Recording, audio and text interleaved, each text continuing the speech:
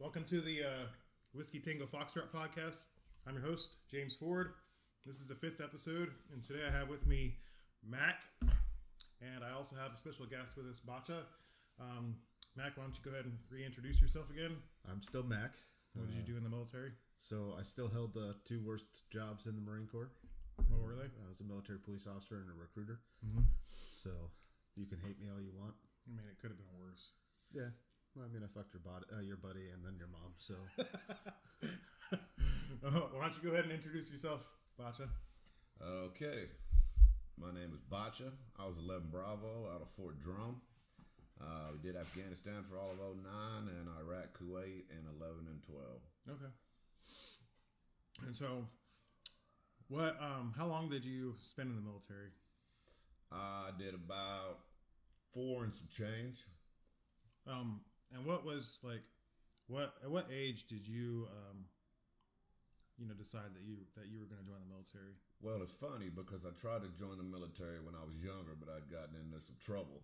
Yeah. So, and I actually already had my bachelor's, mm-hmm. and they wouldn't let me in. So then when they opened up the floodgates there between 07, 08, they actually went down, took my ASVAB, in San Antonio.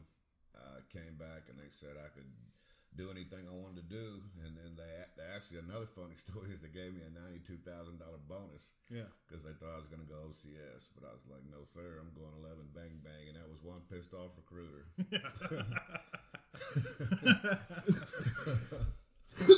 I do have one question. So did you bring Scott's doctor's prosthetic arm? Oh, no, but that is a great story, Jimmy.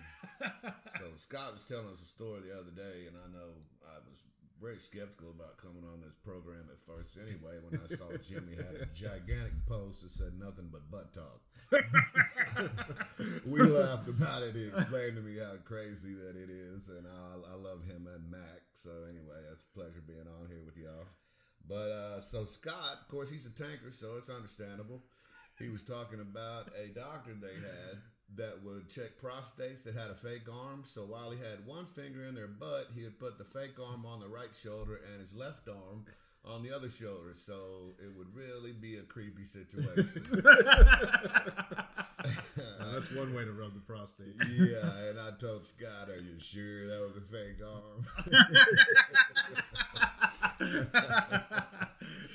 He couldn't confirm it. He couldn't confirm it. He couldn't confirm whether that was a fake arm or what it was. What a creepy doctor to have in the freaking combat zone, man. Yeah, I know. Why are we checking prostates in a combat zone? I don't understand why he was out there with a fake arm too. That's funny. Well, I think it started all over here. And then he just took his fake arm with him whenever they deployed. Have you guys seen that YouTube video? There's it's a bunch of younger veterans, but there's a YouTube video where he's telling a story about this guy named Staff Sergeant Walker, and they do this deployment training thing down to Louisiana or somewhere down over there. And it's one big smorgasbord. No one really knows each other. They get put into separate squads.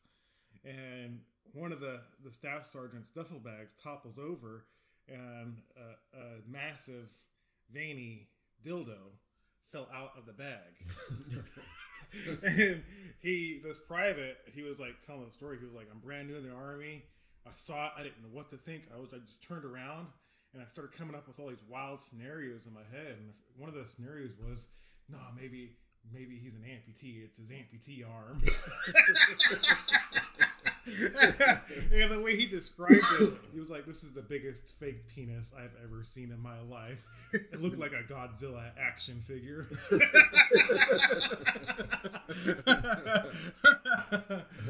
So when I was in Afghanistan in 2012 and 2013, I was a customs agent. Yeah. So basically what I did was, for the most part, I checked for dirt, contaminants and whatnot coming back to the U.S., but we also checked... You found my dirty videos then, did you? No, probably. So we also checked all of the personnel leaving Afghanistan to go back to Kyrgyzstan before they came back to the U.S. And so we had the whole setup. I mean, it was like TSA. We were checking bags. We had one of those CBTs, the body scanners, which those things are nuts to begin with. Roger. But every once in a while, you have these grunt battalions come through, and you want to talk about the gayest shit would come out of their bags. We had this sergeant major. We were giving him the speech beforehand because we go out 24 hours ahead, kind of give him that amnesty period, and then we'd have an amnesty box. That amnesty box, man, I don't want to tell you about the horrors that came out of that thing. But some of these guys, they would just think that they could get stuff through. The sergeant major's like, well, my battalion, there's none of them gays in there. There's not going to be anything homosexual in any of these bags. And we're like, we'll wait. We'll call you over, sergeant major. Yeah. So this kid we popped this kid's bag because we do a 10% check. Yeah. Dumped out this dude's bag. He had a big old dildo and half a box of condoms. Wow. Whoa. Like, Sergeant Major, come here, Bubba. Wow. But this is after Don't Ask, Don't Tell, so, I mean, there's nothing he could do about it. But. Yeah. We had one guy in our unit in Afghanistan. Thank gosh he's not on social media. At least if he is, I haven't seen him. But if anyone that I served with knows who I'm talking about. This guy had a pocket pussy mailed to him.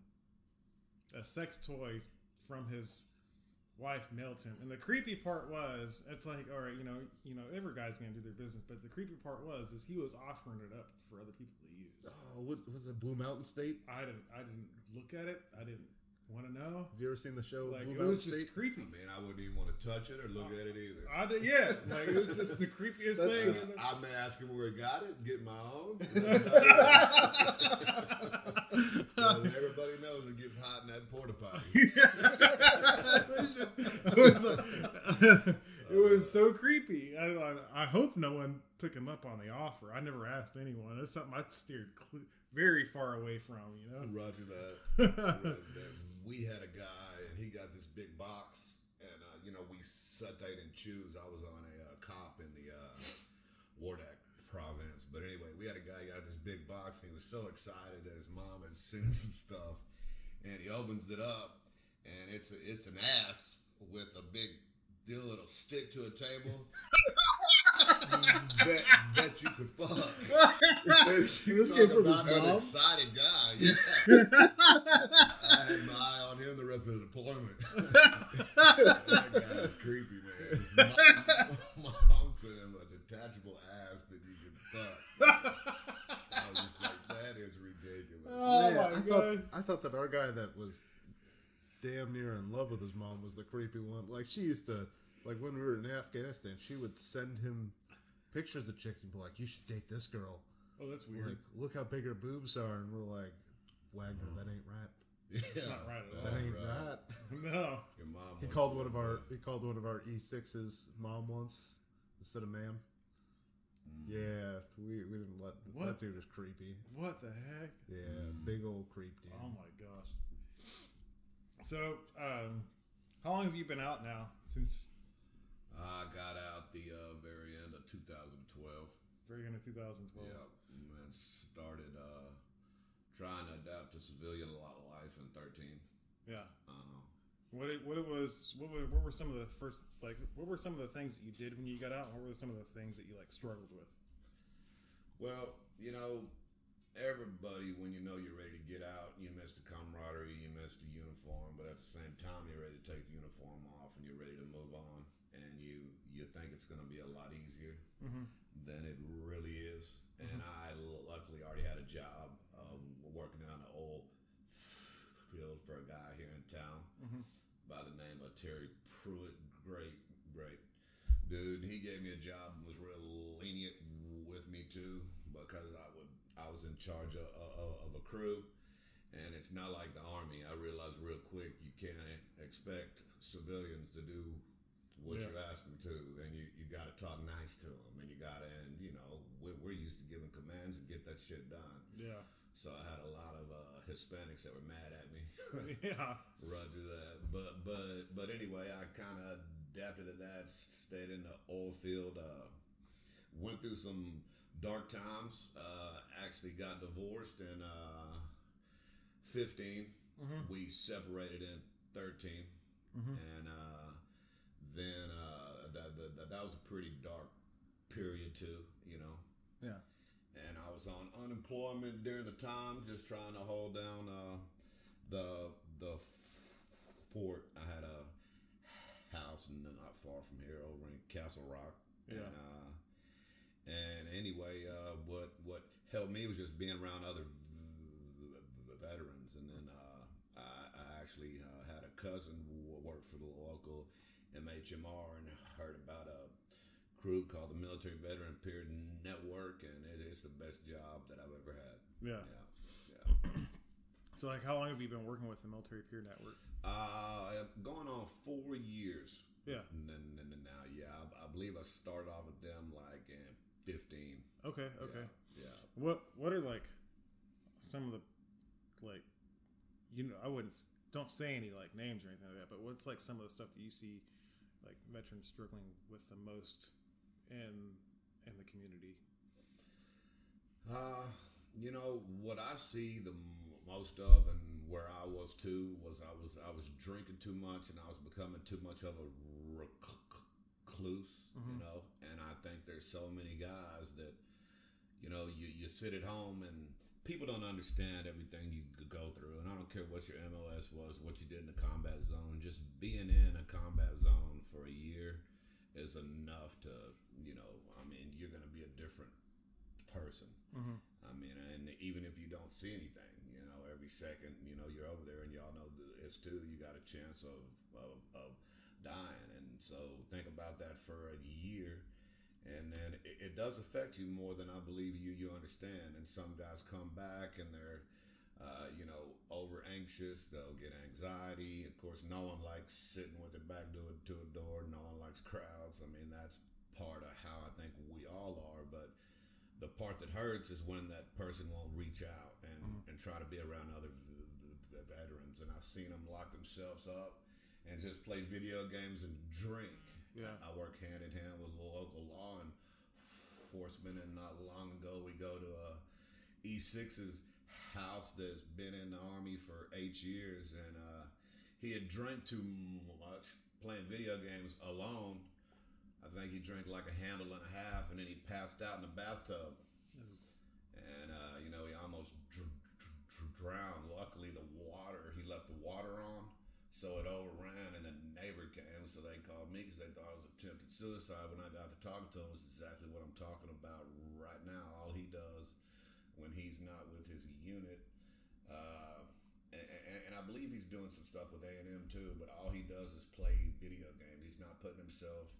I believe any veteran going through anything, the best medicine is to be around other veterans. When I started my job, I wasn't right by any means whatsoever. But the more of the veterans I got to talk to, I'd be like, well, shit, I ain't as fucked up as I thought I was. He's fucked up. Yeah.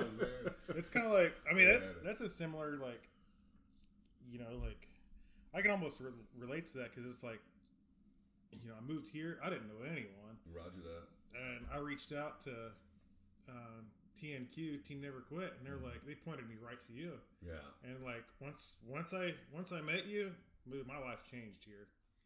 It was just like, I was telling Mack and I, we were talking earlier, and I was like, you know, I lived in a metro, you know, on the outskirts of a metro in San Antonio, and like you'd think you'd meet a lot of people. You meet a lot of people, but man, when I moved here, the connection with the veteran community, even with non-veterans, is even stronger here than it is anywhere else I've ever been. And that was like the one thing that I was telling, you know, this is a tough community to move from because there's so much support here. Roger that. And it's incredible. College Station veterans, we're better than you, and we know it. Could make that awkward and say College Station veterans are built Ford tough. Butt Talk 2019. Normally I could talk trash because I drive a Dodge, but she's got a lot of miles and she likes to stop working. It's finger looking good. If Sarah was to hear the podcast and me talk trash against Ford, she'd be like, "Your truck doesn't run anyways." That's awesome. So, all right, that's cool. So, like, how long? Like, where do you see like this, like the support, like the network going, like? Well, we have fallen under TVC, Texas Veteran Commission, which is a good thing. Okay. But sometimes it gets to be a little bit too much politics. Like the guy who started the Military Veteran Peer Network was just a guy that just realized the best thing for veterans was other veterans. And now that we fall under TVC, they're wanting the head person, which our old the original creator has stepped down. He's doing another, an entirely different mission. But now they're saying the person there has to be a licensed clinician, and it's just getting a little bit too political. And I think they're kind of forgetting that it's about veterans helping the veterans. But as far as growth, we are, and anybody listening to this also, if you're not familiar with Tex Vets, it's tex.vets.com. If you get on that too, it'll pull up all the doctors in your area that you can use, and it's got a plethora of awesome intel too. Oh, I didn't even know that. So speaking of the politics of that, so what do you think would take to change it to a place that you and your fellow counselors would want to see it? Well, the only way to be able to create that Mack would be go out and get our own grant and just hope that in that first year we'd be able to do enough to prove that we deserved another grant. Like I believe the Military Veteran Peer Network started, and it took them a while to grow, and then they finally started falling up under the MHMRs because the founder Sean is just an awesome dude, smart cat, and he realized the need for veterans helping the veterans and working with local law enforcement also. Mm-hmm. By the way, if you hadn't recognized yet, I do stutter. Yeah. I want to hear shit about, I'd like to hear you call in for a medevac. Because of the combat zone when lives are He just kept a couple of shots of vodka in his bag when he had a call over the radio. Yeah, right. We can tell how much Pat has had to drink by how little he stutters. Yeah, no shit. And I took my Adderall late today, so I sound like a runaway 50 cow. Hey man, life is better in cyclic. Roger that. So it's a lot better than that drive-through window at Whataburger when I got everybody food a while ago. That lady's like, "How many? Whoa, Whataburger?" I'm like, "Man, I will jerk you through that window." So I can't tell you how many times I'm stuttering and I'm ordering food, and they're like, "We have a bad connection." No, you don't, bitch. I stutter. Or is that your truck? What kind of fucking truck goes? Try to say root beer, bitch.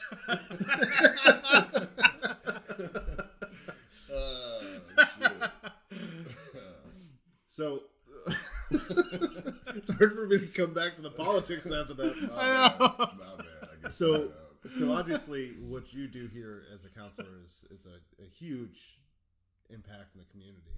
Roger. I mean, I know I've sat up at 2:00 in the morning and chatted with you because of things that I've struggled with. I'm sure Jimmy has as well. Oh, yeah. Just days when I'm struggling to begin with, I just come over, we play pool. Or Roger that. You kick my ass in washers and then kick my ass in pool. Yeah. So it's obviously a huge impact. I mean, everybody in this community knows you. Everybody knows to call you. Yeah. And even when I would go to the VA, I'll drop off my card over there and to the counselors and be like, "Hey, call this guy if you have struggles." Mm-hmm. Like, I've had buddies that are in the police academy here that have remembered you. Roger. So it's a huge thing. So even letting alone the grant aspect of it, in the world that you live in right now through TVC, what kind of lobbying do you think that would create? Because there's a metric ton of veterans in Texas. Roger that. And there's a metric ton that don't necessarily like politics. Roger that. Yeah, because politics don't affect us. Yeah. There's nothing that we could do that we'd be able to change. Yeah. So as concerned citizens and concerned veterans now, what kind of lobbying do you think would take to get it so then you guys are being able to do things the way that need to be done as opposed to doing things the way that you're being told to be done? Yeah, well, TVC, I think, is really trying to implement a good plan, and I believe they're headed in the right direction. Okay, but we're getting too much into, like, now I go down in this coming December, and I got to go to some training on some new bylaw that came out that said that now we all have to be trained in some kind of first aid, mental health, and not like first aid like a Band-Aid, like mental health issues. And it's going to be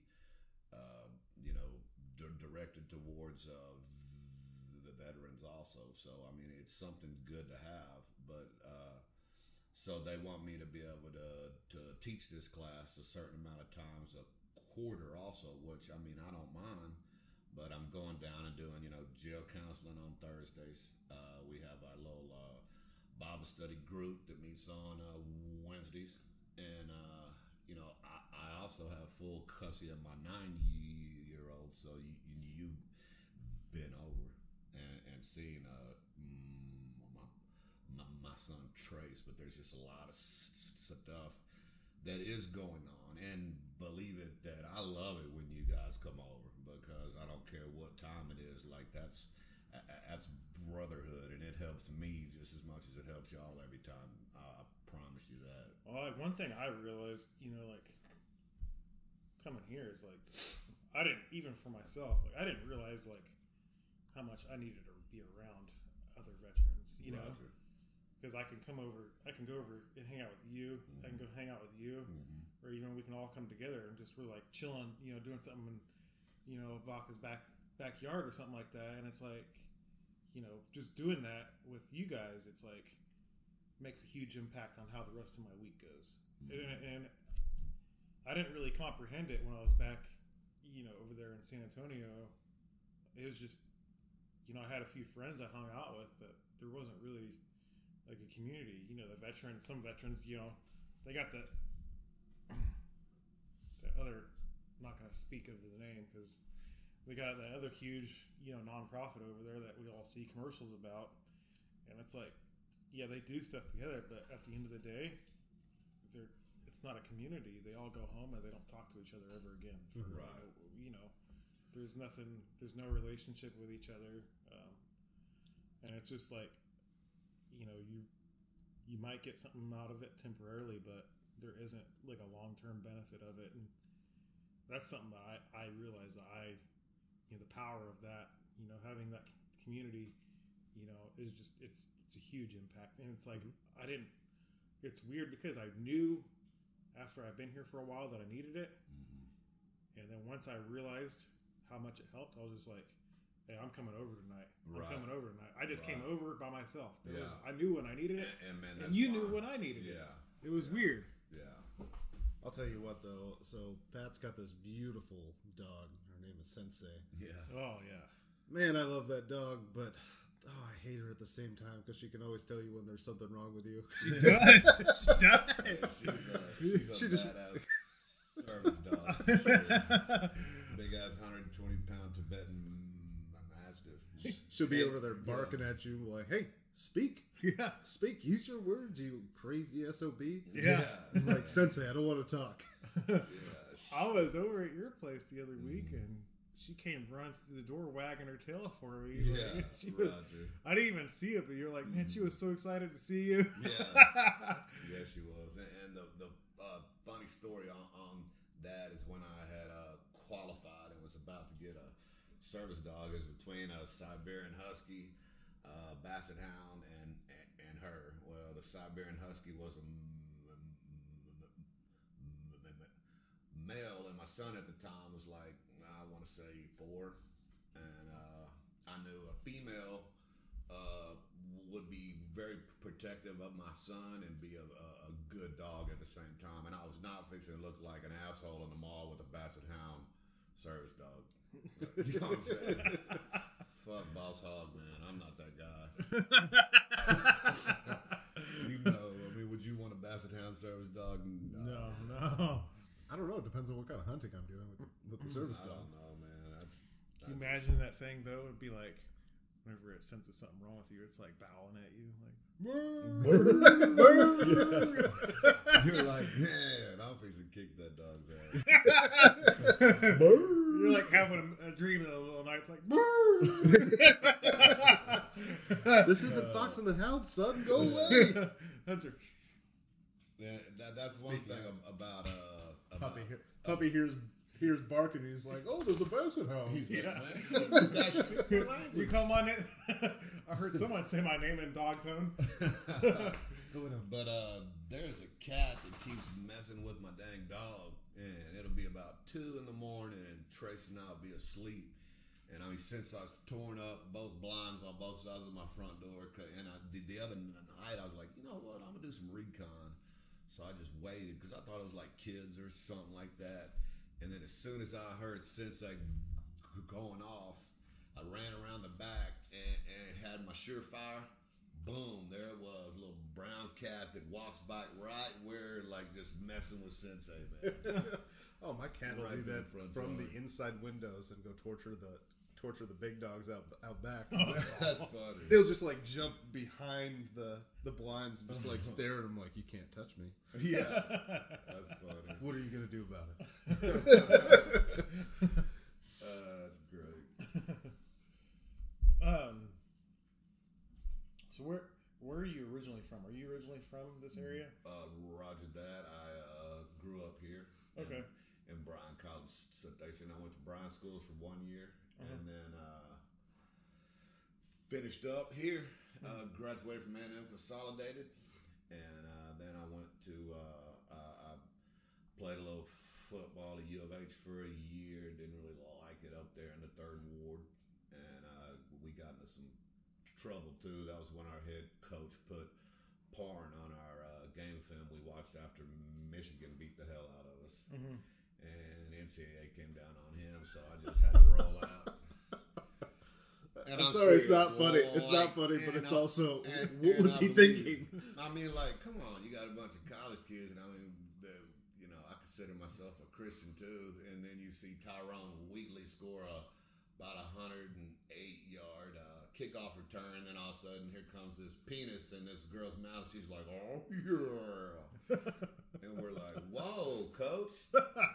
And like all the way through, because I guess he thought it was going to enlighten the mood, because I think they beat us that game 70-something, maybe 10. I guess he thought it was going to work out, but he ended up losing his job. And that's old John Jenkins. That's why he's pretty much banned to the CFL. He's coaching in Canada now. Oh, man. But anyway, went to U of H. That didn't work out. Came back here for 3 years, and I had gotten into a little bit of trouble, and went to school in Abilene called Abilene Christian. I had a cousin transfer from TCU to ACU, so I did ACU for a year, and then I transferred over to Hardin Simmons, and I got my bachelor's and my master's from Hardin Simmons while I was able to play a little pro ball in Germany. And then I got out, and I was a stuntman for NBC for Series 1, Series 2 of Friday Night Lights. And then my uncle was like, are you going to do something with your life? I mean, you think you're going to be a fucking movie star? And I'm like, no, Unc, but I love Austin, and this is a fun deal I'm doing right now. And he's like, okay, you're going to check out the Army. He goes, if I get you a good bonus, will you? And I said, Uncle, you can just get me in the Army. I'd love to be in. Yeah. So, and he used to run. He's a retired full bird, so he used to run recruiting for a third of the U.S. So you talk about a Yoda. He went in there. I got early fucking ship out for having my degree. I mean, it was crazy. I got the main thing was he got me $60,000 of all that was student loan payback, which really pissed me off because Uncle Sam says it's going to give you 60, which Uncle Sam's just paying Uncle Sam back. Yeah. And then Uncle Sam ends up taxing what Uncle Sam's paying Uncle Sam. So out of that 60, they probably paid about I'd say 44 to 46 towards my student loans, which at the time was probably around 80. Yeah. So, but anyway, helped me out a lot, and that's when my uncle brought me down. I signed my contract, did the whole deal. They actually took a picture of me and holding this big ass fake check that they had in the window of that recruiting station, teasing kids for probably 4 or 5 years, like that it's possible to get that much, because I think they felt like assholes after they realized what they had done. Yeah. But anyway, so then within the 2 weeks after I signed, I'm headed to Fort Benning. Yeah. Roger that. If you could, off the top of your head, name them, what are your top 3 favorite war movies? Oh, me? No. Full Metal Jacket is Full number Metal one. Jacket is always number 1. I mean, I'm a Marine, so that doesn't help. We Were Soldiers. That's what I was about to say. That's a badass We Were movie. Soldiers with old man. I love that. And then there's an old school one too with Clint Eastwood. I don't remember the name of, but he's always chewing on a big ass cigar and shit. I mean, I'm a huge fan of Heartbreak Ridge, but again, I'm a Marine, so I'm pretty basic. What was that movie that just came out a little while ago? It was like a year or 2 ago, but it was the one where they were in the tank. Oh man! Oh, the one with Brad Pitt and Shia LaBeouf. You talking about like Best Job I Ever Had? Best Job I Ever Had. Yeah. What was the name of the movie? That was a good movie. That was a damn good movie. I enjoy the ones that are based on true stories and that actually show and give you Fury. Fury. Oh yeah, that was a real good movie. I like the ones based on true stories that show and give you the feeling of exactly how it feels. I'll tell you what, man. Love a brother and lose him in the combat zone. Yeah, because you guys were both in Iraq too. So yeah. Watching what's the sniper movie there, American Sniper. Man, there are some points that I could just smell Iraq again. Yeah. Like it was ugh. You ever smelling Ramadi? You ever watch one of these movies and then you walk outside like the next morning or the next day and you're like, I smell Iraq. You're like, where's my rifle? Has that ever happened to you guys? Did I forget my rifle somewhere? It's happened to me a couple times. I'll watch a movie and I'll walk outside. I'm like, that smells familiar. Pretty much anytime no, I'm not going to say that. Wait, anytime you're in the bathroom? I was going to say every time I drive through Ohio. It smells like a porta-john. I was going to say every time I drive through Ohio. I'm assuming that all 3 of us have experienced 130-degree heat in a porta-john. Oh, Roger. Absolutely. Oh, yeah, that's the worst. Well, Pat and I were talking about it the other day. Piss tubes and wag bags. Yeah. You haven't showered until you showered with 130-degree water that you poured on yourself out of a water bottle. I think I'd rather... Man, I don't know if I'd rather... What would you rather use? A piss tube or a porta-john? Piss tube. Piss tube? Open air, man. That's true. There's as long as you don't touch tips with the pipe. Yeah. You pretty much got to wrap it before you freaking... You put it in a piss tube. So I got kidney stones when I was in Iraq, northern Iraq, and we had piss tubes. Oh man! Man, we were just having to go out with the medical tent. We'd just go back and forth trying to get me to piss out the first tube because there was no way I was letting them shove. Awful. There was no way I was letting them shove a tube up my pecker. Like a catheter. I was more terrified. I was more terrified of that than I was of touching my tip to the tube of the pipe. Like, it's not that bad. I mean, it's weird. I'll say it's weird. I've never had a male do it. It's always been a female. There was no females on this fob. But that makes it even weirder because then it's like you're trying to control something that you know is going to naturally happen as soon as you pull your drawers down. Yeah. And it's like, don't do it. Don't do it. And it's like, and all of a sudden, you know, it's like, I can't imagine what's going through her head. You know, here she is putting a tube, like, I don't know. She must be getting some type of pleasure out of it. She probably thinks it's hilarious, you know? Yeah. Probably deals with it, you know, all the time. Yeah. Anytime she touches a penis. Yeah. I mean, that's just... Well, and so we had 2 corpsmen. They were badass corpsmen. Don't get me wrong. The first time I ever met one of them, he was giving us our in brief, just basic CLS class. And his opener for the class was, how many of you guys have ever taken a piss and then spit in the urinal afterwards? Do you guys ever do that? Taking a piss and then spit? Like when you spit after you piss into the urinal. No, I've never done I may spit first and then piss. Yeah, so what's it about seeing a man's dick that makes your mouth water? That's what this man started off with. I wasn't letting him put a catheter anywhere near. Yeah. It's true. I was on we used to run patrols to a base in Afghanistan, and we left this base one morning. Well, the craziest thing happened on it. So we rolled up on the base in the middle of the night, and we stayed on the base, and we could hear like the Afghan National Army was like running a couple guard towers near the entrance of this base. It was a combat outpost, and we could hear them arguing up there throughout the night. And like, I decided I'm sleeping in the RG-31. You know how these guys are arguing. You don't know what's gonna happen. And I freaking locked and loaded my weapon. And then like 2 or 3 o'clock in the morning, you know, we hear it up in there. You know, one of them shoots the other one. And we're like, oh, you know, and everyone's out running around. The other guy gets detained and trying to figure out what the heck happened. And it turned out that the other guy was trying to rape the other guy up in the guard tower. And I was like, yeah, I don't blame him too.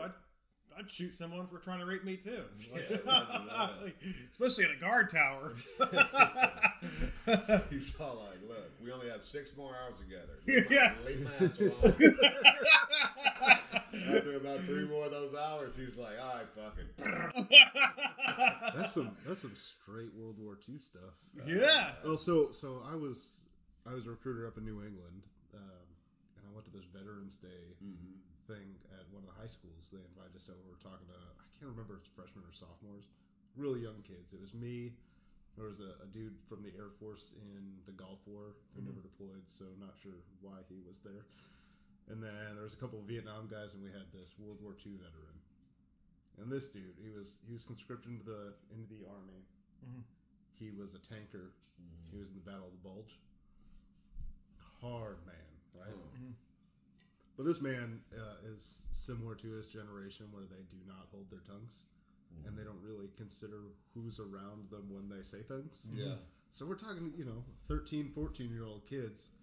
And first off, he's telling us one of the funniest things I've ever heard. They had stopped at a factory. They'd taken it over from the Germans, and it was a sherry factory. He was like, so we're about to go. We knew that this combat was about to be bad. He goes, so we emptied all of our extra gas, and we filled up our gas tanks with sherry. He goes, so then once our tracks got stuck in the Battle of the Bulge, we were just getting tanked on the sherry. Just hoping nothing too heavy hit our tank. Yeah. But he was telling these kids, he was like, we had this American, just huge piece of trash. He goes, and wound up raping one of these young Belgian girls. So I fucking shot him. I was like, these kids are 13 and 14 years old, man. Let's not talk about war crimes. Oh, yeah. That's straight up what that is. I mean, I don't blame him. Yeah. But I was Shit got real quick. yeah, I was like, damn. I'm like, who wants to know about the desert? So that next morning, we get up and leave. We end up taking this guy with us back to the base that we came from, this Afghan National Army guy. And the reason why we took him with us is because we know if we left him with that other unit, they were going to kill him on the spot. And we were like, we're just going to take him back and let this other ANA unit deal with him. We take him back over there, and we get like a third of the way back. We hear this kind of like a faint explosion off in the distance, and then we get a call over the radio from the base, from the I don't remember who was on the base, but we get a call from them, and they're like, "Yeah, we just had a rocket attack on the base, and it hit the porta-john, one porta-john on this combat outpost." Wow. And the running joke after that, after we knew that there was no casualties, the running joke was, man, that would have been a shitty day. Feel bad for the guys in Dover that have to clean up that body. I know. You imagine being on that cop and you just got in trouble the day prior and you got to go clean up a porta-john that got hit by a rocket. And you wait forever anyway for you start off with your little wood bullshit with the little hole cut that you're sitting on where you pull the barrel out and burn the shit in the diesel every day. Oh, that's awesome. So when you get a porta-john, you're like, hell yeah. Yeah. You got to clean it up now after it's been after a rocket hit it. That's crazy. But yeah, so what are some of the stuff that what's some of the stories that where did you deploy to? Tell us a little bit about that. Oh man, tell us about the butt stuff on your cop. Yeah, let's hear about the butt stuff. The butt stuff. Well, I just told y'all about that one kid that was in. We heard about the A&A butt stuff. He was in the heavy weapons platoon. He's the one who got the butt in the mail from his mom. One other thing that pisses me off. Once I got out of the military, I was talking to some guys, and I want to say, no, it was one Army and one Marine, and both of them had the same thing. And instead of pocket pussies, they had these pussies that would go to your TV on the porn, and the deal that you put in front of you would do what the porn girl was doing on the TV. What the? Yes. Jesus. And so I googled the shit. That's high tech. That's freaking awesome. So China. Here I was. China, because of that one person rule that they had for years, they've got an overabundance of males. It's 2 or 3 times as many males as they have females. Roger. So they're emerging in all this sex toy, in what do they call them, waifus or whatever. I don't watch anime. I couldn't tell you. But blow up dolls and cybernetic stuff. That's some straight up Chinese lonely man never gonna get married type shit right there. Roger that. I think we had a cat that got a blow-up doll, but there wasn't enough room in our chew, so we had to blow it up, hump it, and let the air out of it. All right, so if you had to choose between a zombie apocalypse or an alien, which one, or an alien invasion, which one would you guys choose? Zombies for sure. You don't know what kind of weapons aliens have. I'll take a. I come right over here. We load up all our gear and weapons and just find a high point and get all our boys together with as much ammo as possible. I'm done with Pat on that one. Though I want to say it was the CDC, because the CDC does have an actual zombie plan. Do they really? They really do. I want to know what this plan is. Insane. Can we look this plan up? I think so. But basically, what it says is that the people in smaller communities, if you guys ever seen World War Z or read the book, people in New York City and stuff, they're going to go within a week. It's just too densely populated and whatnot. You're not going to be able to leave the area, but the people in more rural areas, even debatable College Station in the summertime, they're going to live for way longer because there's more separation. Roger. You can find places that you can see these assholes coming. Yeah. Oh, yeah. So, straight up Walking Dead style. You find a place in the middle of nowhere and just off whichever ones come by. All right. So, if you had to, I asked, I'm going to ask this in every episode I do. You got 3 items to choose from to start off your zombie apocalypse. You got a lighter, you got a hatchet, or you got a spear. What are you taking? Lighter. Why? A lighter. Absolutely, man. What are you taking? Fire cleanses all. Yeah. Can't have a flamethrower without a lighter. You can't. Yeah, but I think you'll be able to find a lighter somewhere. Well, you can find a hatchet. You know, that's a tough one, Jimmy. I know if I'd probably go lighter, or I would go spear, because a hatchet, man, you're still out there on get bit. You know what I'm saying? Yeah. I'd rather poke him at a distance with that spear. Yeah. Find out how I need to kill him at a distance, you know, because you don't know. Yeah. Then have to maybe try to do some wrestling while the other zombie bites your ass. No. Yeah. With the hatchet, you know, you're gonna have to probably take him to the ground to chop him up. You got to make sure that spear, like, you put some, like, you know, you put like a little bit of like a sharp metal blade on the tip of it. Yeah. Because like I don't think it's gonna be like The Walking Dead where it just sinks into their skulls. You know. I mean, hit him in the eye. I mean, maybe after a few years of decomposing, it might be like that. Right. Well, and you'd have to add some of them. Well, bone doesn't really decompose that way, so it's not going to get any softer. Yeah, it's not going to get softer. You know? Put some old school handlebar grips on it too. Yeah. You know Exactly. what I'm talking about? Yeah. So you can really. Yeah. Pat's over here riding a bicycle spear.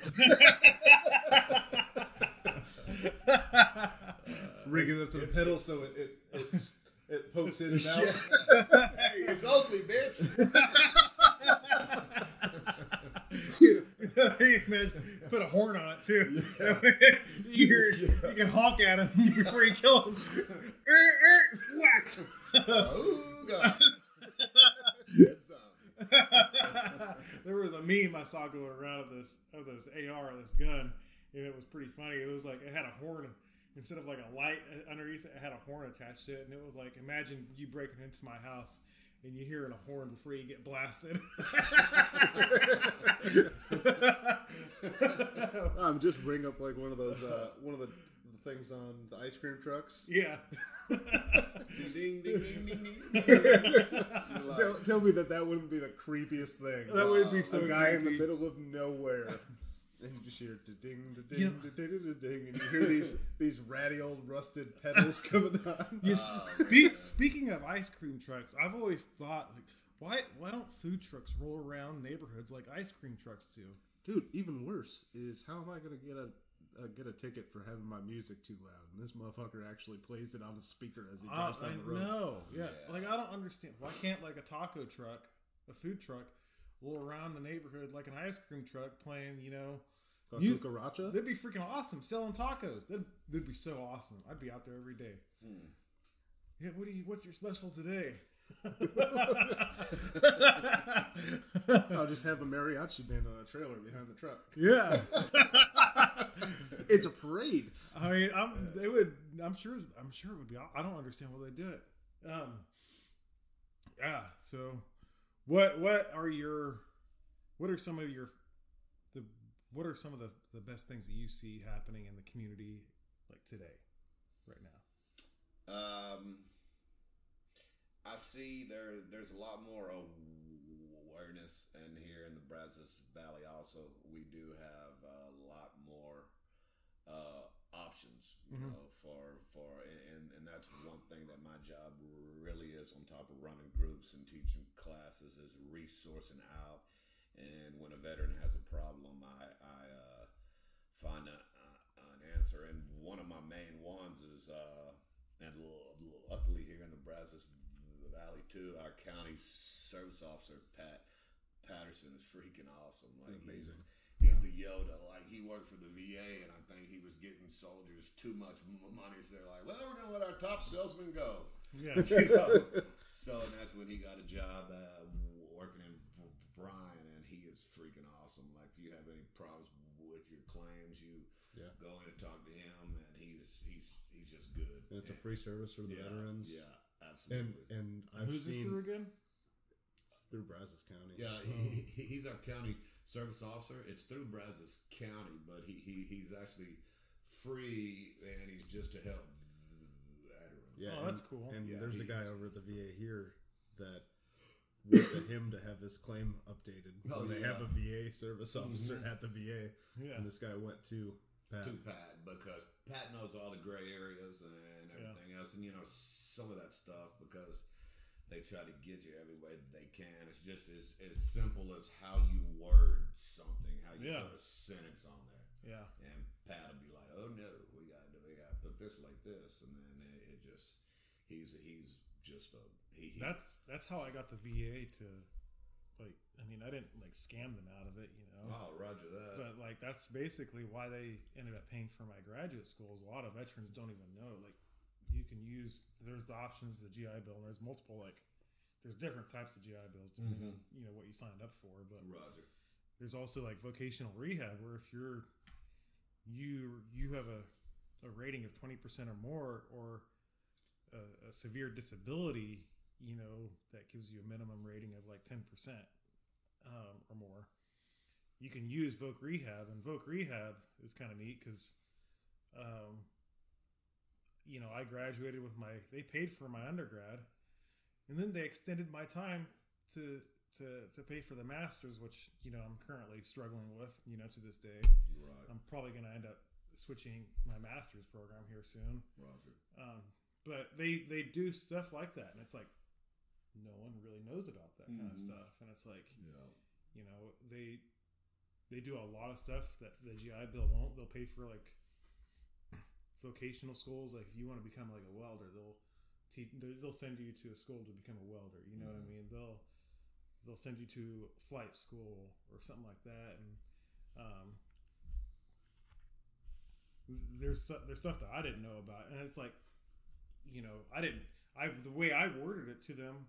To get them and they would pay for my master's program is always just I have multiple extenuating injuries, whereas there are jobs out there that I could pull off, work around with an undergrad, but at the same time with a master's program, it would put me at a work level where if I had to take off for a certain period of time, it wouldn't affect the people I was working with too much because I'm not like a grunt, because we all know, even coming from the military, it's the little man is where all the work gets done. Right. So what would be? Pat brought his vibrator with us in case you guys hear that. Yeah, and that's why I love AT&T. See right there on the phone, it says fraud risk. I had one a minute ago that said telemarketer. You want to answer. Yeah, I had one the other day, the other second that said telemarketer. Oh man, I love geeking. I on Verizon, I was able to name it, so whenever an unidentified number came in, it comes with anyone. It doesn't matter if it's scam or not. Calling. It says dickhead. So whenever I don't know who it is, it just says automatically says dickhead. I'll look it up and be like, oh, this dickhead. You need to put Donald Trump. Anybody? Who's calling you? Old Donnie's calling me. Man. Donald Trump. I gotta take this. It's way more important than talking to you. Right Professor? Yeah. The president's calling me on my personal line. I gotta go. Never mind. I'll call him back. You're right. What you're teaching is more important than the president. We're bros like this. So what's one closing thing that you would like to tell all the listeners and for everyone that's local, what's one thing that you wish to tell them and you think that they need to know? Just reach out to other veterans if they're here in the Brazos Valley. Just contact. Even if you don't want to come to groups, contact me. Let me know who you are, what you like to do, because I get people all the time call me and say they want to take. Do I have some veterans to go do this, go do that? That duck hunt y'all went on. I mean, there's all kinds of awesome shit that comes up. But I just plead with veterans too that are not in a good spot, and when you're not in a good spot, and we all know in this room too, you gotta move around. Golf's one thing that helped me because I'll get out there on the golf course. Yeah, I'll have my Glock. I know Mack always packing heat too. It makes it a little easier. But it just we're moving around. before I used to, and I still don't like going to the grocery store. And if it's crowded, I'll turn and walk away. Yeah. But you know, you gotta do things you don't want to do. You gotta go places you don't want to go. Like I love going to the show solo, but of course I'll pack heat doing that too. But I'll go when it's not crowded. So now I've gotten to where if my son wants to go to the show and it's crowded, I'll go when it is crowded too. And it's good to get through those things that bother us, because it becomes easier and easier, because what we don't realize is we're adapting. Yeah. You know, and you just have to remember that no matter what, civilians suck. Yeah. They don't get it. There's no honor, there's no respect, and there's no loyalty. It's a lonely life, man. Yeah. When you've never been on a team like we all have been on, it is a, you know, and you go and experience that team, and then you come back from it. It can be a lonely life, you know. Roger that. And yeah. it's like once you realize like how good a team is together, and you're functioning together, and you get back into civilian, or you are a civilian, it's like it sucks being lonely. And like, and just like you said, it's almost, you know, you basically what you said is that, like, you got to face your fears. Roger that. You got to face them, and you do that through the you know, you do that with yourself, but you can also do it with the community too. Absolutely. And just remember, intestinal fortitude is digging deep and doing the right thing, not necessarily the thing you want to do. Yeah. I know it took me a long time, and Pat's very well aware of this, to actually come out and talk to somebody. Roger. But I thought I was a Marine. Like, Yeah. I don't need somebody's help. I was wrong. Yeah. And you know, it's not weakness, it's growth. Yeah. I realized, you know, it's just I didn't realize it until I got here. That's what I needed. So it's exactly what I needed. Well, I appreciate you guys coming out here, and I appreciate you coming on, Baca. You know, Absolutely. You know, this is great. We'll have to do it again. We'll come up with another topic we can, you know, talk about and make some more. Yeah. Roger that. Next time we'll talk about how hard my nipples are right now. Well, next time don't bring your vibrator with you, and we will talk about butt stuff. Well, I appreciate you guys coming on again. This is with Mack, and this is with Baca. If you guys got any questions, you can reach out to us. You can reach out to me on Instagram. You can email me. If you have any questions, you know, you can contact me, and I'll point you to Baca. And if this is all, I appreciate you guys coming on. This is great. We'll have to do it again sometime. Stay up and keep your Yetis up. Yep. Amen. Butt stuff. Oh, I don't use a Yeti. I'm too cheap for that. I just use Igloo. He said solo cups.